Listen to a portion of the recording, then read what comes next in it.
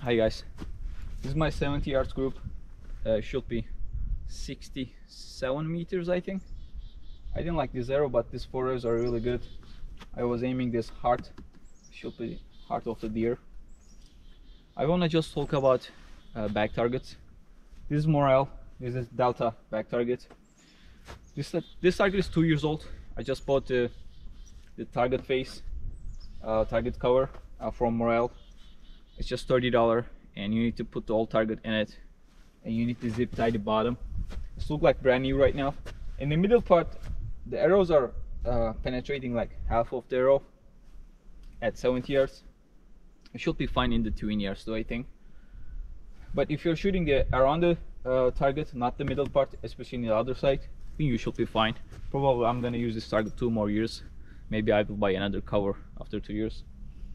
If you're looking at back target, if you're shooting a lot of arrows, I really recommend the Morrell targets. If you're looking at 3D or foam targets, I think Delta makes better foam targets. I think I have the Delta big 8XL, that big foam target, that better than Morrell dice target. I had that dice target too, the red one. Yeah, this video like this for back targets, I recommend Morrell. For foam targets, I recommend the Delta, I think. Thank you for watching.